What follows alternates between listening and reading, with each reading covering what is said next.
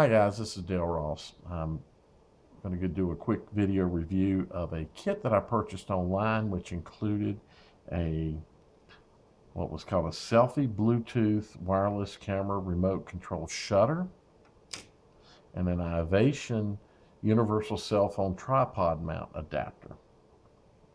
First, the packaging, not an unboxing video. Very poor packaging. That'll be noted on Amazon. Okay, let's get right to the grip. I did find that the same design grip as this Ivation. It was sold separately, approximately $5-6, and there were some other manufacturers, or excuse me, some other brands looked to be the same design. So they could be the same manufacturer, it could be a different manufacturer. Cannot tell you that. But they all look to work the same and had the same design. As long as you don't grab a button, you should be okay. Now, I have concern that this spring or these springs will fatigue, and then the grip will not be there and the phone can fall out. I have concern that vibration could potentially move it out over time, especially as this fatigues. And orientations and all could be a concern for you.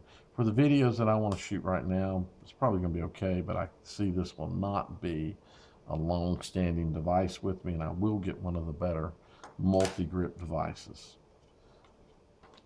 Okay, before I go to the Bluetooth, let's show you this on a Lumia 1520. That is a 6-inch phone. So that's what I want to show you, is that it can connect up to or hook up to a 6-inch phone. And then here is an iPhone 5S, a smaller device. It's in an outer box. So there you go. There's your 1/4 threading so that you can put your camera mount on it. And now let's get to the Bluetooth remote shutter control. Here's the owner's manual, not much to it. The owner's manual, the online description, the box all stated iOS compatible and Android. They did say that, or the owner's manual does say that if you have problems with your Android device, there's an app you can download from the Google Play Store called Camera 360, I think it is, and that should allow the device to work. But Bluetooth, and it did not mention Windows Mobile or Windows Phone, but I figured Bluetooth, it's got to work. If not, I'll send it back. And there you go. You see I am connected. All I had to do was place the battery in it, push the button to turn it on, came to the screen, discovered it, paired it, boom, I was there. So let's take a picture. All right, so I didn't have to do that. Just all I got to do is hit the camera button. One of the things I like about this phone is it has a camera button. So here we go, and I've got the flash on so you can see it flash. And there you go. Hopefully you saw this work.